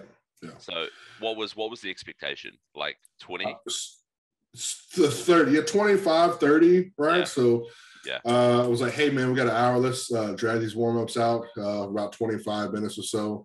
We'll take our time, whatnot. We'll get started about 30 minutes in, and we should end in an hour, within the hour, 30 minutes. Yeah. So that's reasonable. And I mean, 600 pounds for 30 reps is fucking hell, that's ludicrous. Like that's a fair number of reps. That's a fair expectation. And training with Josh Bryant had me ready for something like this, doing these cluster sets of reps with 20-second rests. I had done, I want to say somewhere north of like 640, 650 every 20 seconds, pulling a rep and whatnot. And those were daunting as shit, but they were so exciting. So I thought this event was super exciting to do. Right. So this is kind of like a more of an endurance deal of strength than just like, all out strength in of itself. And man, it got up into the mid-20s. And one of the stipulations for the deal was whoever throws up, quits, or like, passes out or whatever, they lose. Yeah. Right. So we get up to like mid-20s or so. And this asshole immediately pulls the barbell as soon as I drop it down. So they told him like, go up there and pull it as soon as I drop it, right? Was it sort of like gentleman's rules, like you guys would give each other like 30 seconds or whatever in between? Yeah, it was supposed to be a 30-second rest deal. Okay. Right now. It was initially supposed to be like a 30-second rest, like after I pretty much put it down because I went first, but like a 30-second rest deal and then kind of keep that pattern going. Yeah. But it wouldn't really essentially work if somebody did it faster than the other. So it was more like you give a 30-second time frame after you, the person did the lift or whatever. So a little bit of a little extra time here and there. Yeah. Sometimes they were pulled faster, sometimes they weren't. So it evened itself out. But like the mid-20s, man, his little group was over there. It seemed like it was like everybody against me. This is how it felt to me. I had like my back was against the cage. So you had me backed against the wall. I had 2 or 3 people. I had Higa Monster, Garrett Fear, and Dusty. They were just kind of in my corner, these 3 people. And then like this sea of people were just behind him. Right. So it pissed off. I'm just pissed off. Like, mad just seeing this. Yeah. Right. And like his little group told him to like pull the bar as soon as I drop it, to try to catch me off guard. But again, gas station ready over here. I was ready to fucking go. He immediately stuck it back to him and stuff like that. If he would have kept going that pace, if he had the conditioning for it, I'd have threw up. I had been drinking so much water. I was already dehydrated from like the day before, the whole deal. I didn't eat anything. So I've been chugging this water up until these 20 reps, chugging this fucking water. So I was just water loaded, right? And if he'd have kept going, I'd have puked. Because I was getting to that moment where I just almost couldn't hold it in. Yeah. And I was just pulling the shit. And since I bucked up to him, I just kept doing it. He finally backed off. And here goes my shit talking out. So like, that's what I fucking thought, and and all this shit. Right. Just get heated for the thing. And once I get that last thing to start resting, I turned and looked at him. I was like, damn, I almost puked on that one. Like I almost lost. Because at the last rep I was holding in, it was just like, oh, all right. And then he finally backed off, and I was like, all right, no more water for a while, no more water. Yeah. God, it almost ruined me there.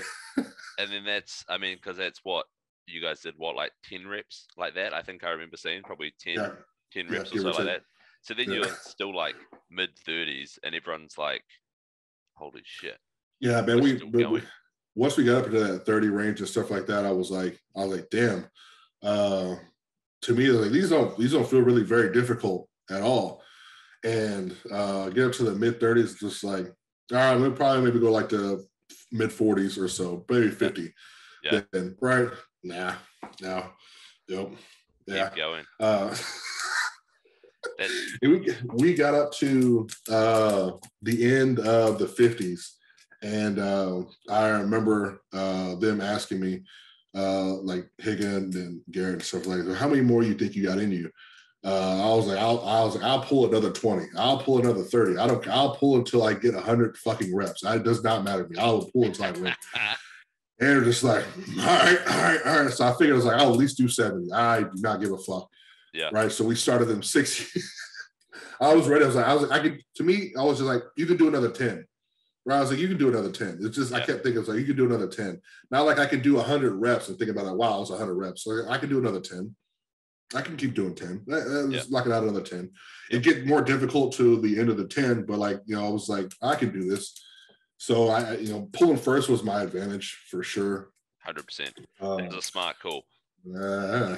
Definitely. More than just a pretty face. Yeah, exactly. It set the tone on that ass. Yeah. And right. So I knew where, if anything, if he, gave up first. I had the advantage. I had one more than him.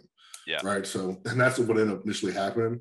I pulled the 63rd rep, and he had done 62. So I pulled the 63rd rep, and he had torn his hands up and cut the skin off him by then. Dude, and his hands were a mess. And mine were starting to tear up a little bit, but I got man hands, so like they were fine. and he was getting blood on the bar. I was just like, shit talking to him about that and whatnot. And so he was getting up there, and he cut all the skin off his hands and was trying, and it didn't budge. The 63rd one from him didn't budge, and you can see on the video I have a sigh of relief. Right, I was like, finally. Yes, I was like, finally. Right, yeah. I was like, finally. But then I don't know why, but I immediately was like, pick that shit the fuck up and let's keep going. Right, so I was yelling at him to pick it up. I was just not done. I was like, not done. I decided, was like, okay, no, keep going. I want to make it to 70 now at this point. Right, because now it's like a point to prove, like, nobody's done this. Like, let's keep fucking going. And like, he kept trying to pull it and stuff like that, and it didn't budge. And I was like, all right, cool.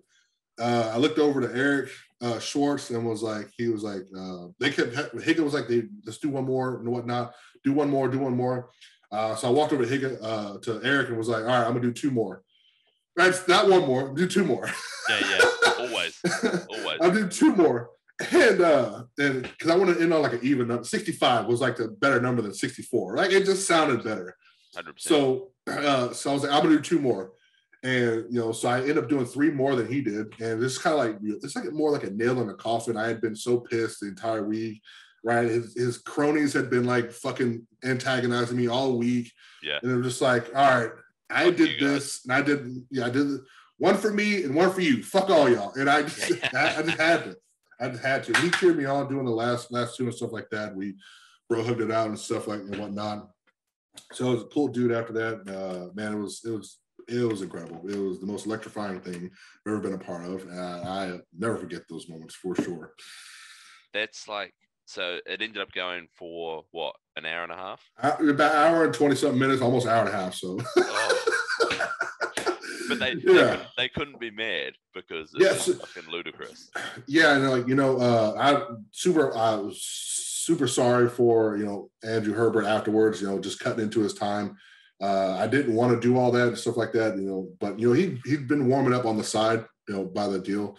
Yeah. So I don't want to take any time away from anybody. But they didn't want to stop us because it was just something that they've never seen before. It was just like such a magical moment. You couldn't be like, all right, well, that's enough. Draw. That's it.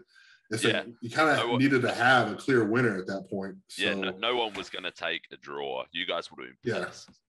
Yeah. So I think, the much love to Animal and stuff like that for allowing us to keep continuing that event because, like you said, you don't want to cut to anybody else's time for sure. That's their spotlight and time frame.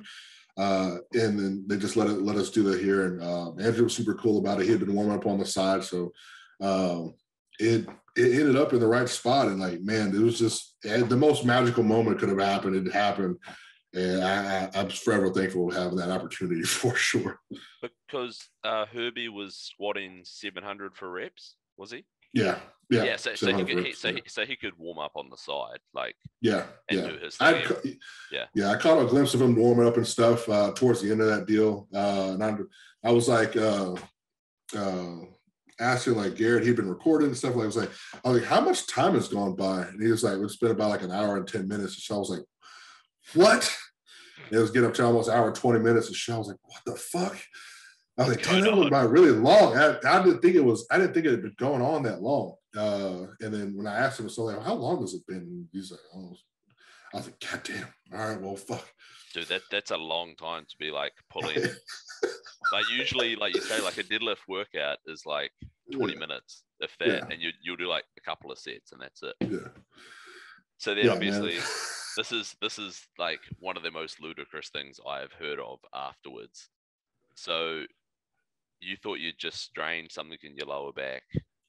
Yeah, I feel like I had a cramp in my lower back. Yeah. Right. So just back started cramping up. So I started chilling. I was trying to eat, but at the same time, everyone wanted to talk to me and stuff like that. So wanted to talk to people and stuff like that. And I was chugging all these fluids. And I had some food there. Somebody stole it. They didn't give it to me. I didn't get to eat it. I was like, all right, well, I need to stretch my back out real quick. So I laid on the ground, trying to stretch it out. And then I couldn't get back up. And I was like, all right, this is fucking weird. Every time I try to move it, it cramp up even more. I was like, wow, this doesn't feel very good at all. This is crazy. Who would have thought? Yeah, it just started getting worse. I get to the point where like I couldn't pick my legs up underneath me to stand up. I was like, I gotta get on my flight. I gotta get out of here. I gotta go back home. Yeah, and, I gotta leave, man. I go, and they got the paramedics and stuff like that to come check me out. It didn't really seem like anything was wrong. Well, I mean, there was some fluid in my lower back, and there always usually is in that manner when I'm deadlifting or doing any kind of like lower back stuff. And they was like, all right, well, if you can get up, then we'll let you go. I was like, all right, cool. So I did all the willpower I had, got on my hands, and I literally tried so fucking hard. It was just like, it didn't go anywhere. And I was just like, okay, all right, fine. I'll go with you because all right, I don't want to, but I'm going to do it anyway. Yeah, because I want to. Yeah, don't take this as a win for you. Yeah, fuck off, guys. I'm going to get on this thing. We're just going to go check this thing out real quick. You know, so fuck off. Yeah. I just deadlifted fucking 600 pounds of 65 reps. Get out of my face. Yeah, fuck off. Right now, I was ready to like, just kind of chill and just enjoy my moment, and then couldn't enjoy it. Yeah, I didn't get to enjoy it for a while there. Yeah. Oh. So then you end up going to the hospital. Yeah, obviously. I went to Ohio's hospital. Yeah. They should have gave me an IV. They didn't. They should have checked my blood. They didn't. They just gave me painkillers. Right. They stabbed my hand to give me an IV. Never did. They left me in this room. I'm glad I had a couple friends there. At this point, I was in excruciating pain. Yeah. This is the most agony I've ever felt. I was not sure why I was just doing this. Right. So they gave me more painkillers that made it worse. Right. So it started like fucking with my liver. My kidneys were already fucked at that point. So now my liver's getting fucked. Right. So they let me go because like my friends were like, hey, if you guys aren't going to treat him, just let him go. Right. So you can go get some help. So I got my prescription painkillers, which was the worst. I ate those like candy. Right, so I can fucking go to sleep. Yeah. Get on this excruciating plane ride back home, which was awful. I got to stand on my first flight because sitting was too painful. I got to lay down in the back on the first flight, right? So I got to lay down in my connecting flight. I didn't have to get off the plane, luckily. But the flight from there, which I think was like Detroit back to Austin. Look, my guy, like. We had turbulence and shit. I had to sit down almost 3-something hours in excruciating pain. I just try to like lean forward and try to stretch it out as best as possible. I was most excruciating pain ever. I just had to sit there in between these two people in a small ass seat and not move. I tried to stand, which was helping.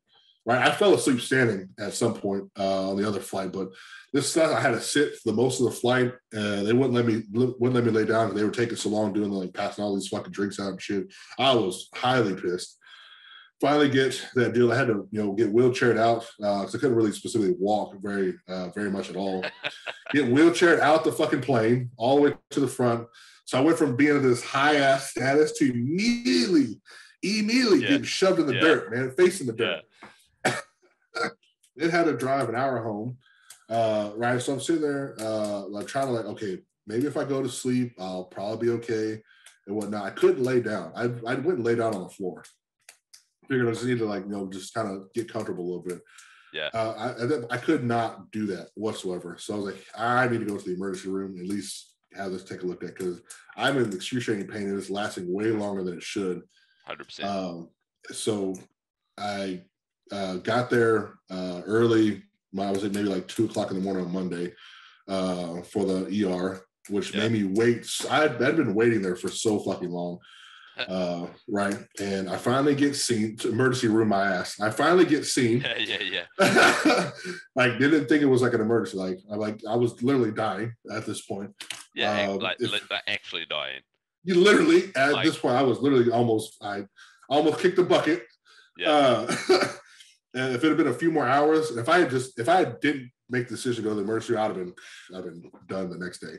I finally get in there. Was like, hey doc, been looking at this deal, talked to a couple people. Pretty sure I have rhabdo. My urine. He was like, why is that? So I was like, my urine is Coke brown, it's super thick and syrupy. That's not right. I'm super dehydrated. Right. That's definitely not right. I did this event here, and I'm pretty sure I have rhabdo. So they took my blood, came back, and was like, yeah, your CPK level is like 41,000 plus.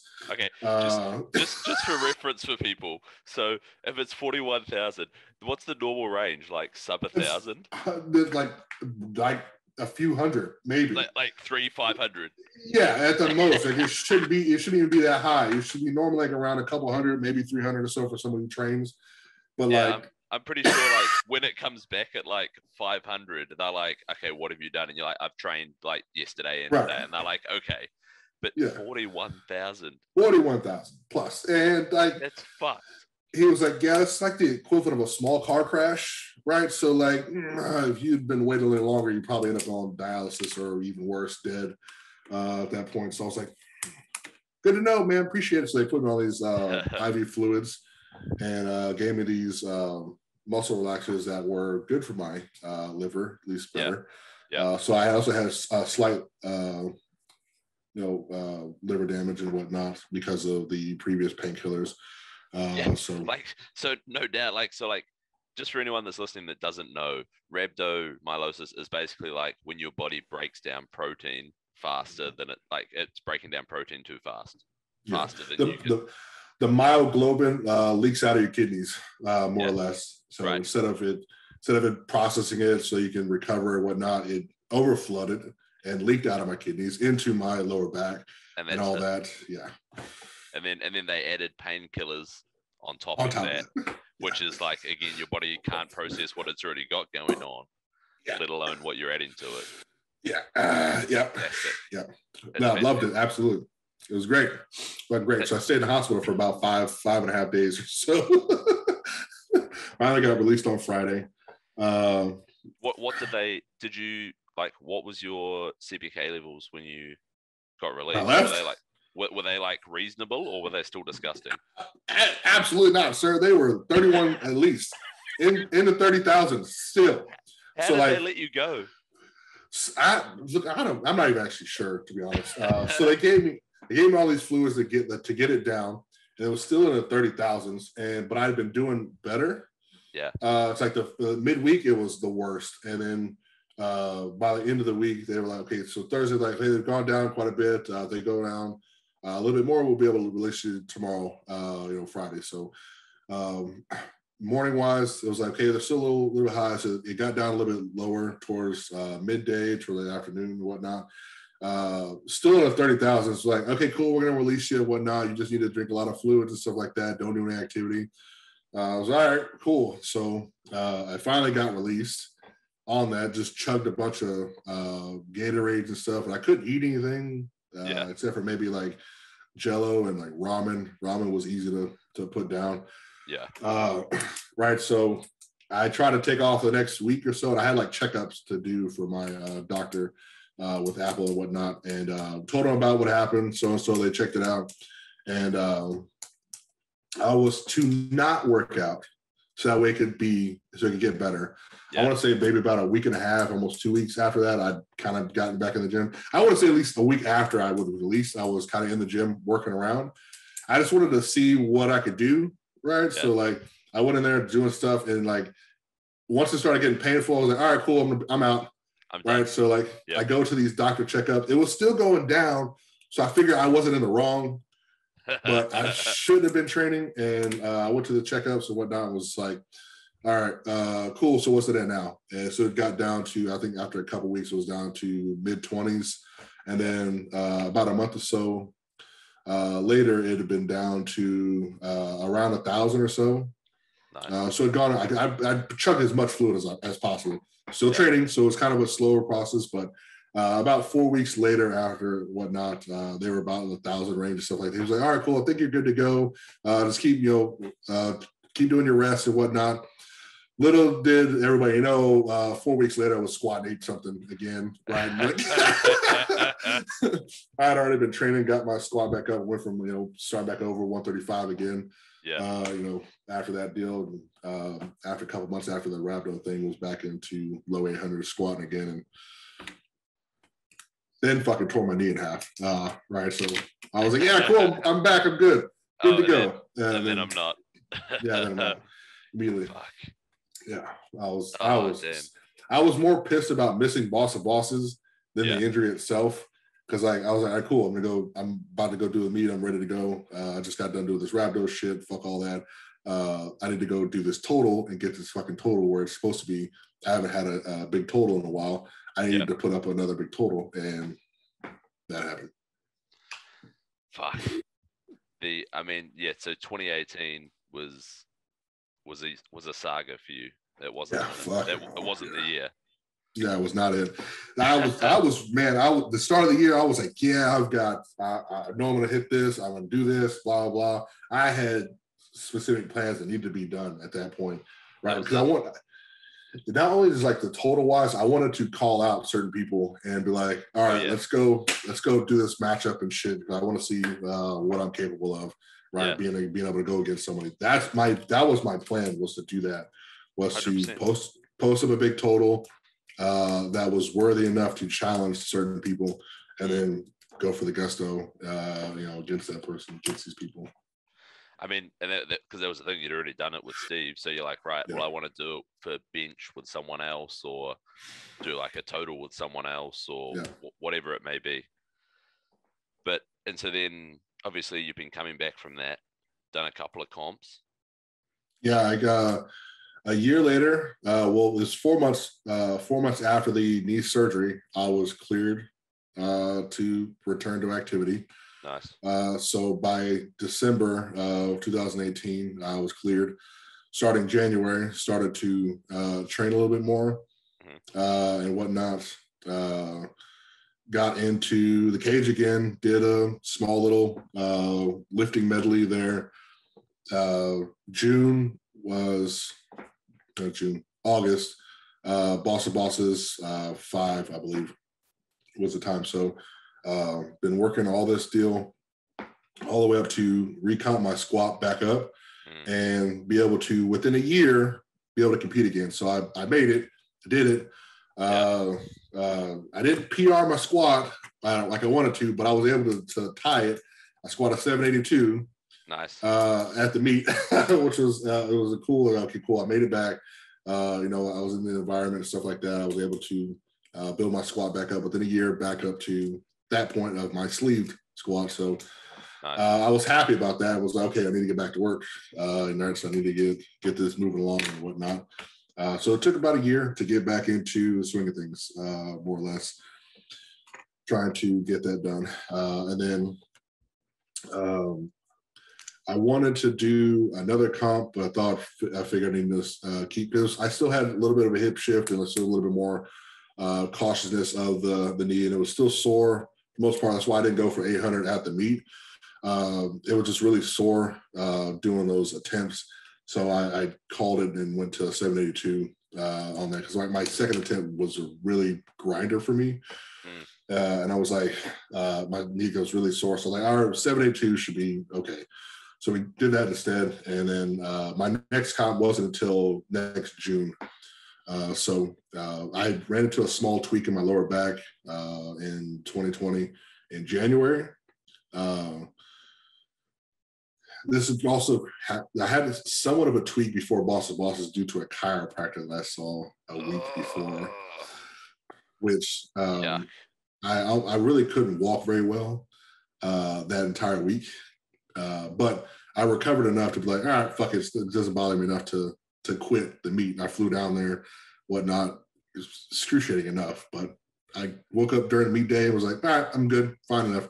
Yeah. Right. So I've been working on that and whatnot. That chiropractor I no longer talk to, and he's also no longer with. Fuck that. That's it. Yeah. He rushed my adjustment and fucked me all up. Although I had that small tweak, it didn't really bother me, but it was still kind of lingering there. So I was working on that. So like January had kind of been like on and off, and it tweaked a little more. I started pulling sumo. I just happened to tweak a little more. Nice. Just doing sumo, a deadlift session, and I had been geared to do this big event with Animal again, a team event. Supposed to be my team, Team Savage versus Team Steffi Cohen, and like a team of selected people. I remember seeing that. Yeah, I remember seeing that. Woo! It'd been something that they talked about and got me into because somebody else didn't want to do the deal and whatnot. So I was like, I'll do it. I was going to do another fucking cool lift thing anyway, right? So yeah, cool. I was like, all right, cool. I'll be a part of this deal, whatnot. So I heard about the team that she gathered, and they changed the rules when they talked to me about it. I was like, all right, well, you got to find somebody who can do squat, a high bar squat, a low bar squat, a bench press, sumo deadlift, and conventional deadlift. All right. Right. That's the team. The team's got to be, those are the selected deal. And then her team had been literally every best person who done all those lifts. Right. I was like, really? This is okay. It was like this is what you want to put me in? All right, fine. So I started trying to recruit people, and I had a pretty stacked team of people that I figured would at least challenge enough to be close enough. And my person I was supposed to go against doing conventional deadlift was Chris Weiss. Oh, yeah, that guy's fucking huge.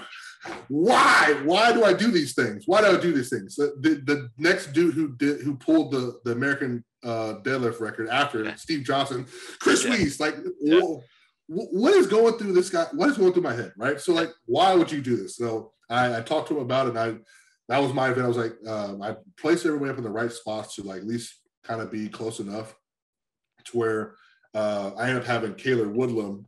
He's supposed to go against, like, Jamal Browner, I think, on the sumo. Right, so I was like, it was going to be at least close enough with the people that I picked that had Logan Chapman versus Dan Bell. Yeah. And then I want to say Christy Hawkins was against Brianni. And then I had this lady, Tracy. She was she picked for my bench press. And I was like, well, Steffi's got to pick something. And, like, these are the people she has to put in these areas because that's what they're good at. So she's got to take something like a squat or a bench press. And I had Christy Hawkins and I had Tracy. Tracy was one of those ones, she benched like 3-something. Oh. She's a phenomenal bench presser. Yeah. And I was like, God damn it. So I talked to her, so I had her. And Christy Hawkins she's a damn beast. So either squat or bench press, any lift I put her in, she's going to kill anybody over there. She's fine. So, she handles herself, whatever. Exactly. So I was like, I'm going to put Christy against Brianni. She's more likely going to be the choice, probably for squats.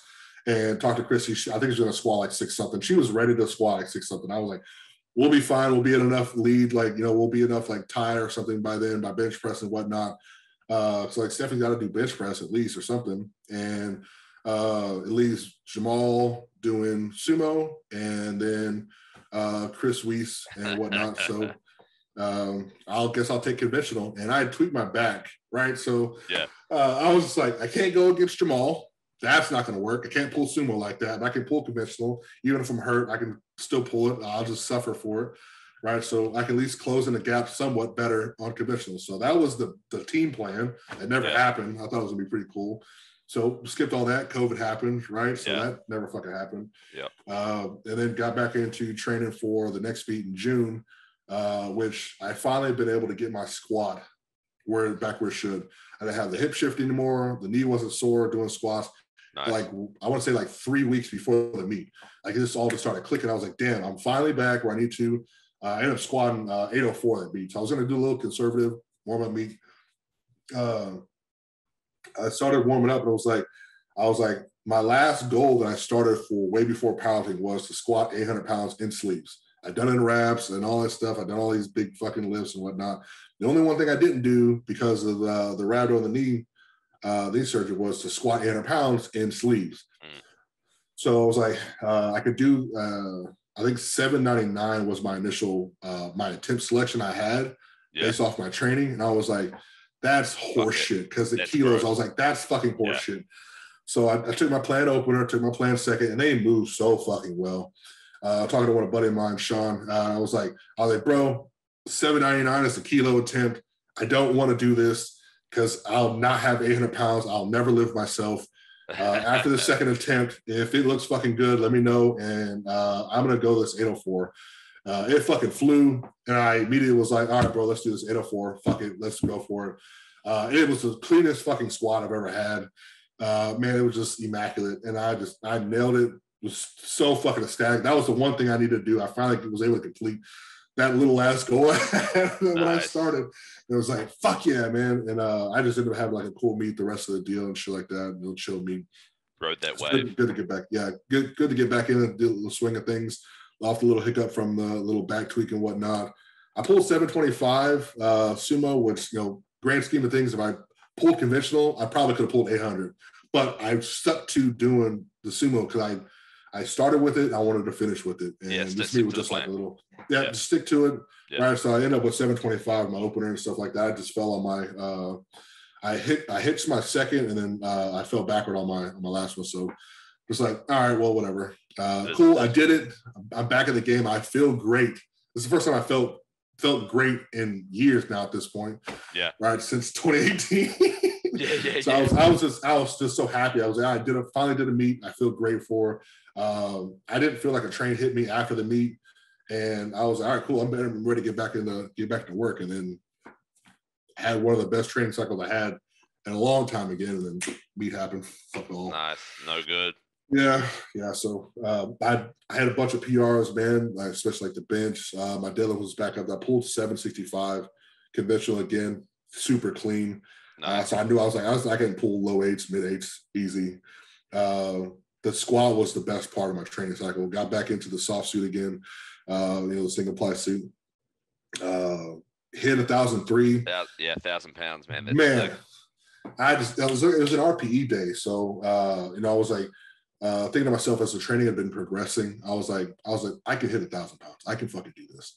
Yeah. So I got into that deal. Had a couple of people, wrap me up and whatnot, spot me. Derek, this is the way he came back. He came down from Houston, trained me for a couple of those squat sessions. Nice. And that was the big one. And man, I hit that 1,003. I was fucking ecstatic. I was like, God damn it! It felt amazing. I had it on my back. It just felt fucking amazing. I nailed it. Right. And then a couple of weeks later, I went back to do it in wraps by itself. And then did the 903. Derek came down again. It's a great training partner. Fuck, great dude all around. And the excitement we share when we fucking train is just out of control. So we got to that. I initially went to 820, jumped up to 880. Right. So that was an initial PR, 881 or whatever. That was a PR. Yeah. Jumped up to that. Yeah. Jumped up to that. That was a big PR, right? But it moved so fast. Instead of it being my RP 9, it was more like a 7.5, 8. It was fucking fast.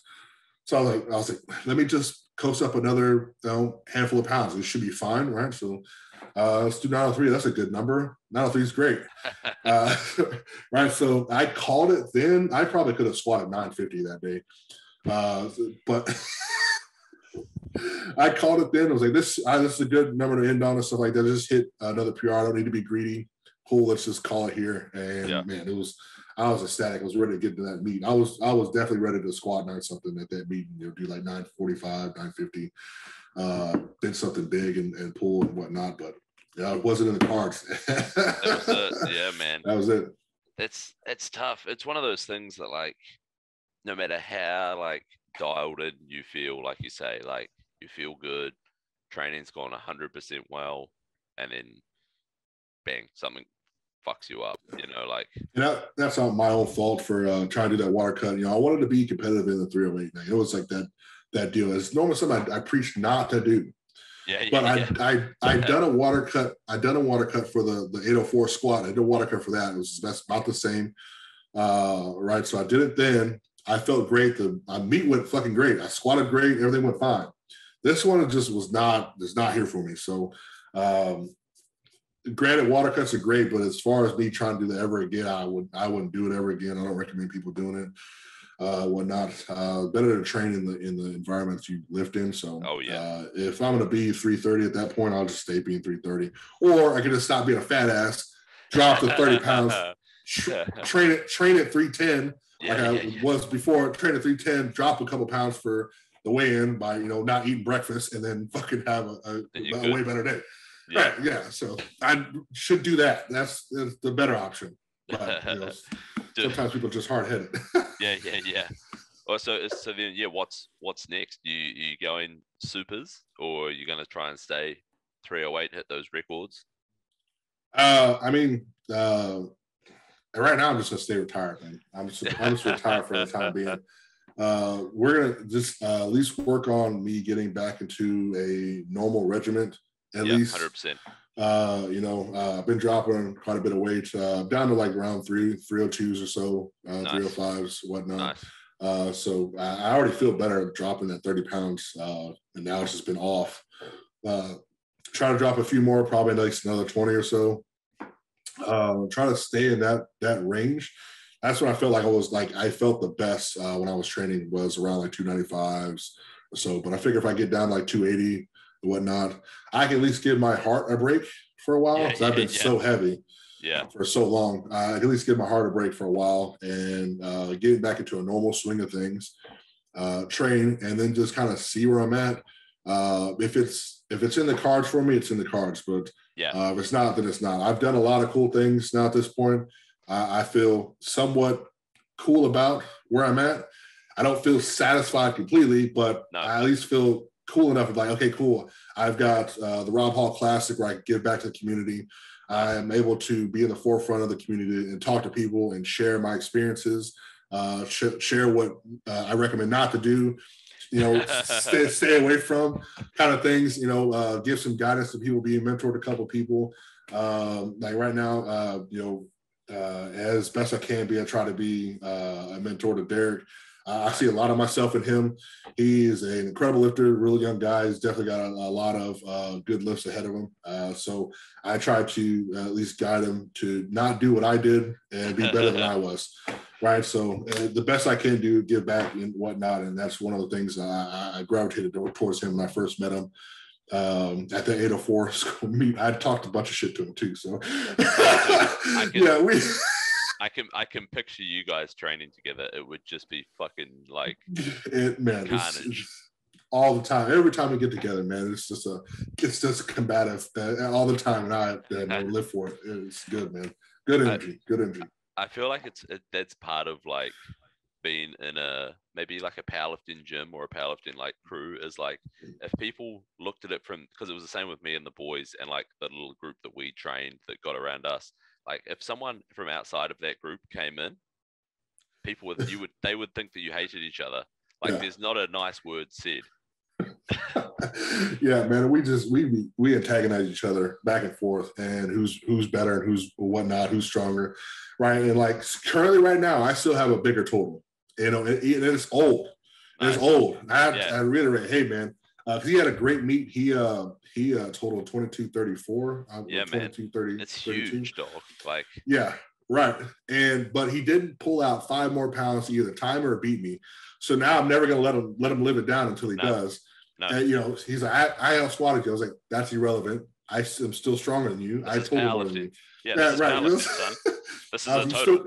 Exactly. You shouldn't beat my total from like 2017. So I don't understand where you're getting this shit from, man. Yeah. See, he's like, but I squatted more. I was like, doesn't matter. And I pulled more. Doesn't matter. Your bench press is atrocious. And we go back and forth with these things and shit like that. I was like, he told me when he hit his last pull and was like, yeah. And I was like, damn, 22-32. That's cute. And it was like, what do you mean? I was like, wow. I was like, you couldn't muster 6 more pounds to beat me.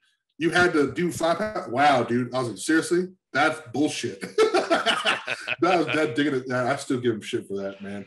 I was like, you could have been like, yeah, wow, I'm better than Rob Hall. You could have been doing this to me this entire time. Yeah. Right. But I was like, 5 pounds though. 5 pounds, really? Come on, man. You're better than that. Yeah. I mean, it just pissed him off even more. So I love it. Top it off, he was a 242, so you're bigger than him as well. Yeah, exactly. He's like, well, I'm bigger than you. I was like, you're definitely not. Stop it. Every time we take pictures, it looks like I'm taking a picture next to a child, and we just go back and forth. I love it, man. So the more I can push him to be better, the more I'm going to do that, man. He's going to be one of the best of all time for sure, and I'm looking forward to seeing it. I love it. I've been in touch with him. We're going to get him on the podcast at some stage. Oh, nice. Because nice. he, yeah, man, he seems like an absolute character, and like Yeah. just a good dude. Just a good dude who's like, but then he's strong as fuck as well. Yeah. So like, it's crazy that he's so young. Like, where he's going to end up. Yeah, I definitely see him. I'm hoping he can get into a meet against Yuri at some point. I know he's going to get to that number one spot here soon, and then I'm hoping he can get into a meet with Yuri. I think just having watched them go back and forth. It's truly right now. I mean, the classes and the challenging of people has been lackluster. Especially since I haven't been around either. I know there's been other people too who've been disappeared off as well, have the same kind of stature of wanting to challenge people and whatnot. But it's just been lackluster and like in excitement as of the last few years. And I enjoy Derek's energy because like I said, I see a lot of myself in him, and the amount of he has a lot of respect for people who are strong, like I do. But not here for the talking, here to put up or shut up kind of thing, right? So, getting under people's skin is always a fun, gives a little bit of enticement to the meat itself. Some people can't handle it, whatever. You get into these things. I mean, he tried that with fucking, what's his name, Joe, and then got kicked out, and that's it. Yeah, I mean, he'll tell you that deal on his own.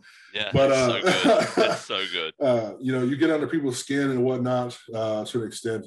I enjoy it. I challenge people. I had this whole deal. My inception of powerlifting was just going back and forth in front of people and stuff like that, making disagreements. All right, we don't agree. Let's do this deal on a platform and whatnot. I had a couple misplaced people that I didn't get to go up against. They either had something come up or back out or whatnot.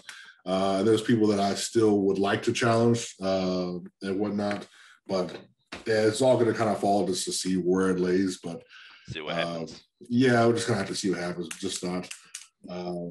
I don't have the same enthusiasm as I had years ago doing those goals, mainly because of the type of injury it is, and I'd rather avoid another injury. So if I can safely do what I want to do, sure. But this is a squat thing that kind of bothers me most is to that amount of weight on my back, on my shoulder specifically. Not so good, right? So it doesn't fill you with excitement. It doesn't fill me with excitement. And, I've got some range of motion in the shoulder and whatnot. It doesn't feel good. I don't have the mobility I have in it currently. So right now, my mindset is don't do that. Don't do anything trying to do that, and don't try to get back too fast. If you can heal it back into a manner that's proper, then you can think about it. You can consider it. But until it's strengthened up enough, let's not do that, right? So tough choice for me to make.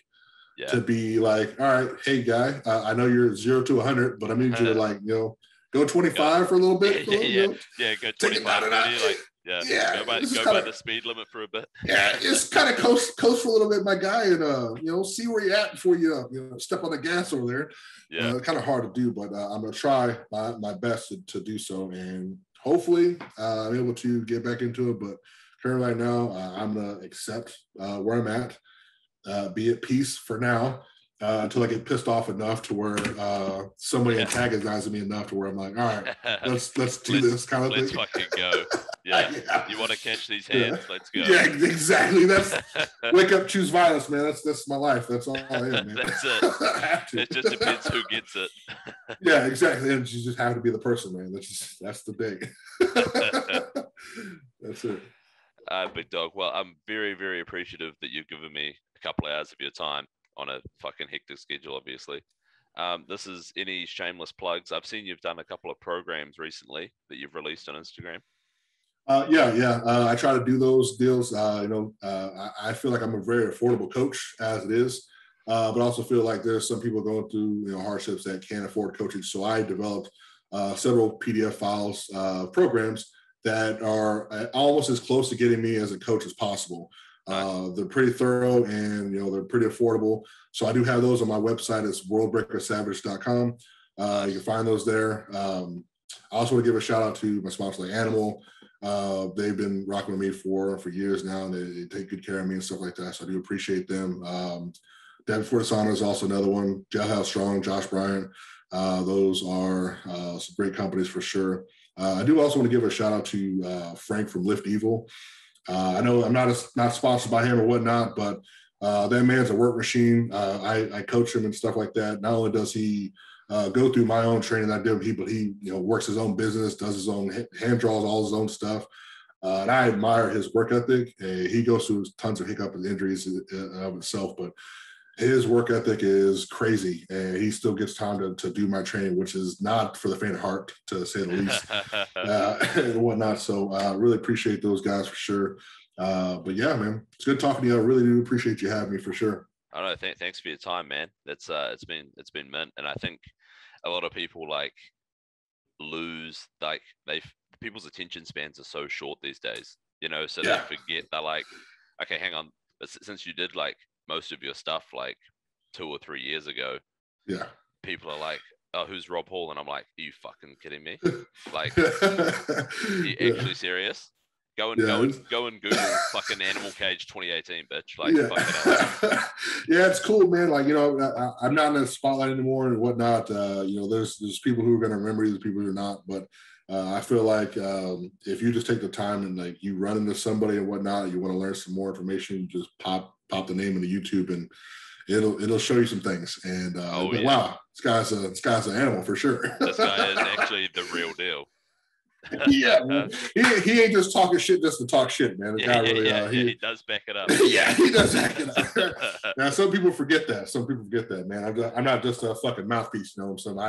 I got these hands too, man. The bark and the bite. Yeah, exactly, man. No, I very much appreciate it, good sir. Thank you, my man. Oh, thank you for your time. Thank you to the listeners, and we'll catch you next week. We'll do it, brother.